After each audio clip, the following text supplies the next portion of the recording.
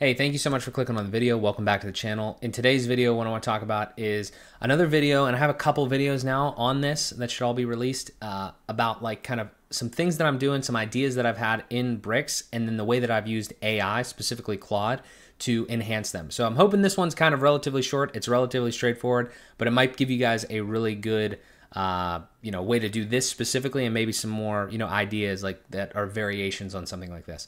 As you can tell by kind of the title and, maybe the thumbnail and anything, is I wanted to create a very simple way to dynamically display my age. Okay. Now, and again, think about this from a larger scale. It could be whatever you want. It could be, anything mathematically, but anything like dynamic, depending on like maybe a date field or something like that. But this is a relatively straightforward example. I feel like maybe some other people might want to do this. So I wanted to kind of give you the thought processes and everything like that. And again, I want to preface this with, I'm going to show you how to do it, but I'm also going to show you maybe some of the pitfalls and the ways in which that I was thinking about this and what I did to create it. So let's just dive right into it. This one should be relatively short and sweet, but I'm kind of verbose, so we'll see. Okay, so what you're seeing here, right here, is like my official media kit or whatever, not really important. The only important part here, the one part about this, is this part right here. So I was born on January 28th, 1996, and then I wanted this right here to be something that I could utilize in one place, maybe at first I thought, but also in many places where I could just insert like a tag somehow and then automatically be able to see like basically like how old I was in years, right? So I will go and I will tell you that in Bricks, if you're using Bricks, again, that's the page builder we're using. There's actually a very, very, very simple way to do this.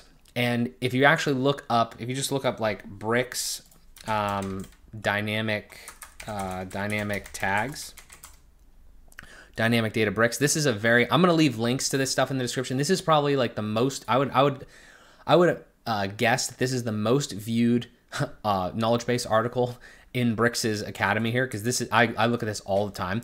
But anyway, there is this one specific link here.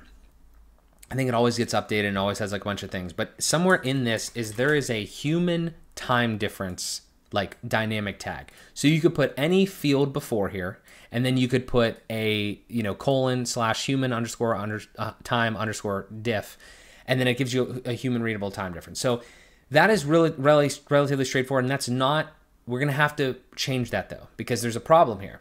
Because if you do that, right, let's say you had a field that was like my birthday or something like that. In this case, I did it as an options field at first, and you could say like potentially my birth date, human readable time difference, and then it'll give you like your birthday, right? It'll give you like 28 years old or whatever, based off of the date field that you had in there.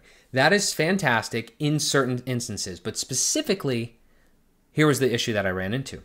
When you do that, the way that this works is it automatically rounds up to the next thing. So as soon as you become, so to speak, 28 and a half, you're now 29. Okay, that's no good for what we're trying to do specifically. And maybe in your case it does work. So I would highly recommend that if you just need that, this is a godsend here. I've used it many times for different reasons. But if you need a birth date field, it's probably not going to work for you. But if you need just like a human readable time different thing, then go there and just take a look at this link and play around with that, and that should work for you.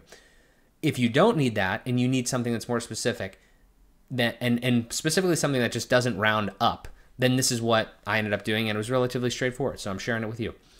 So the problem here was, as soon as I turned 28 and a half, I would see 29, and that's no good. We don't want that. That's not going to fly, especially if you're doing it for a client or something like that, right? You need to have specific requirements met.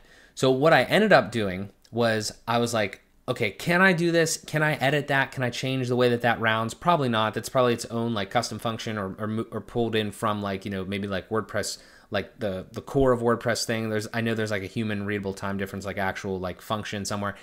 Let's just make our own thing, because it's probably not that difficult. And we have AI nowadays, so it definitely is not going to be that difficult. So what I have here is, if you just look at this text field down here, obviously there's some dynamic data in here. This is our birth date field, which is just an option. That's totally fine. That's kind of outside the scope of this. And then what is this though? This is my _ current _ age. Well, how am I getting that? If you just type that in right now into your Bricks install, you're not going to get anything, because that's not a dynamic tag that you have access to, because it's it's just not something you have. So let me take you, this is what we have, but let me take you over to where this kind of started. So I went over to Claude, and Claude, I'll leave a link in the description. I'm on the pro plan, it's like $20 a month, but a lot of this stuff you might be able to do with the free version, but just something to consider because it's helped me numerous times, as you'll see with these videos here, now and in the future on this channel. But anyway, I wanted to say, like, write me a WordPress function that uses the human time difference thing to display a value based off a birth date variable, make sure that it rounds down instead of rounding up. And then quickly, it's able to, kind of, like as an example, if you're not familiar with Claude, there's a artifacts thing. It spins this up. Again, you might be able to use ChatGPT or other things, but we're using this. So you're able to take a look at this, right? And I'm just going to walk you through kind of like how I ended up doing this. So I said, okay, the input is actually going to be taken from a custom fields option page. The name is like jet engine birth date and everything like that. So what I wanted to do was I wanted to have this field in my like an options page, an options table. If you're not familiar with that, I have a dynamic data series that I will link up above and in the description that you go check out, all sorts of dynamic data stuff, just a deeper dive. Not really important for this because if you think about like a birth date, it's probably not going to change, like in this case specifically. So I ended up kind of scrapping that and just like putting it in like hard coding the birth date type thing right in there. But I'm just trying to give you kind of the lay of the land as far as like how this ended up coming to fruition. So we had a couple like back and forths and everything like that. And if you're not familiar with Claude, that is the reason that I'm giving this. You have to kind of like massage this into exactly what you want because it knows what to do, so to speak, until it doesn't. And what I mean by that is that it's going to give you something really close probably right away out of the box because it's going to, and you're going to have to test it, and then you're going to see like, I need to, maybe need to tweak some things. But there's a point in this conversation where I want to explain exactly what happened in this case. The problem with this is that it knows, again, it only knows so much until you give it the extra like information. So somewhere in here we go and like, and again, like I'm actually, this is an important point. I'm in this and I'm like, how do I enable WordPress debug? And like, like there's probably other ways to do it. Like you can do it in like directly, like changing your WP config. If you're on grid pane, which I am, like you can turn it on, you can just see the logs. Like there's a lot of really cool things, but like I'm saying, you're talking to this like you're somebody that is in, like in a conversation rather than just like do this, you know what I mean? So down here though, this is the pinnacle point of the conversation. This is like the when I figured out that you could do this, when I realized that you could do this, this is where if you're using an AI assistant, you have to understand how this works. You have to, if there's documentation specifically on what you want to do, you have to feed it in there to get the best results. So I say, have you seen this link? Which this is a link where it literally says create your own dynamic data tag. And if you know anything about dynamic data and bricks, then you know in here there's a ton of dynamic data fields. All this is the, if we go over here, this is our dynamic data tag. It looks a little different in the text editor thing here, but like you have all these dynamic data things, right? So if you have custom post types, you can bring in just the easy fields and everything like that. It's a godsend, right? This is how we build websites. However, what do I have here now? I have a my custom tags. I don't, like that's, you're not going to have that on your install, right? I have a my current age. That's interesting. How did I get those? Well, the way I got those was I told Claude about this page and specifically these little steps here in order to create a custom tag that Bricks allows you to do and extend. And then Claude was like, "Oh, I apologize for that oversight. I didn't know what I was doing," which is fine. Like, and then it gave me stuff that is way closer and way way actually more applicable to what I'm doing.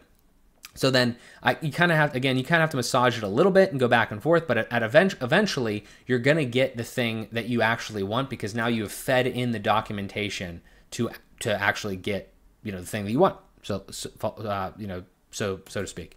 And that's pretty much, kind of how it ultimately ends up. I'm just trying to see if there's anything else like really important here that I've overlooked, but so and again, you can actually, I'll put in this thing too, because this is another big pitfall if you're trying to do something like this.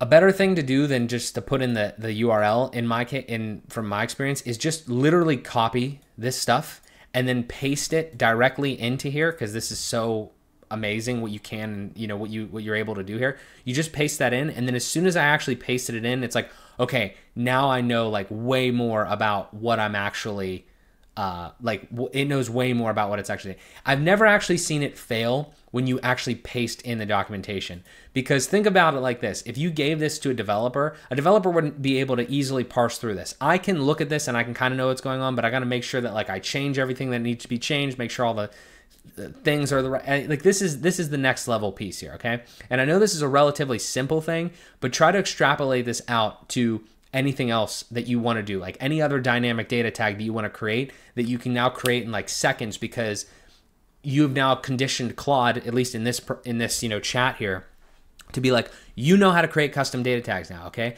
So use that documentation and that methodology to create dynamic data tags on whatever you want. And then that's where this is like the light bulb moment, okay? So anyway, I go back and forth, and like I tried to make the options page work thing. You can, but Jet Engine I think was being a little weird. It didn't know that. Probably needed to go get that documentation or something. But anyway, long story short, eventually what you have is the code that I will link up down below, and you'll see and everything like that. And then you can do that as a custom plugin, or you can just, in this case, you could probably just drop it. I mean, I just dropped it in the functions PHP for right now. And then this is something that you have. Actually, there's way too much there. Hang on one second. There you go. So you have something like this, and all it's doing here is, again, it's basically a mirror image of this link over here, where it's like step 1, step 2, step 3.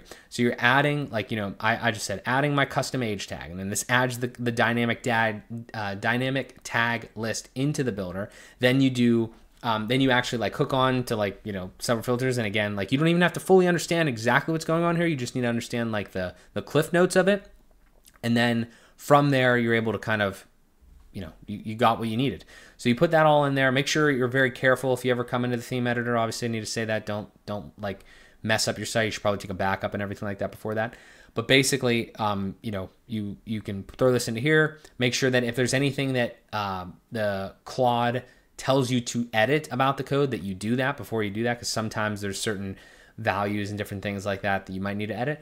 But once you get here, and this is one other thing that I'll say here real quick, is this birth timestamp is specifically like mine. Like, again, like I said, I just manually set it in there, and I spelt manually wrong.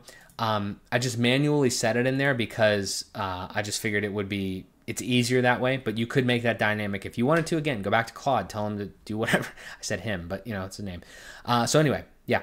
So then once we get over to the media kit, literally all we have to do is drop that dynamic data tag in anywhere we want, and it is automatically going to calculate based off of that timestamp, which was my birthday, how old I am. And then that's it.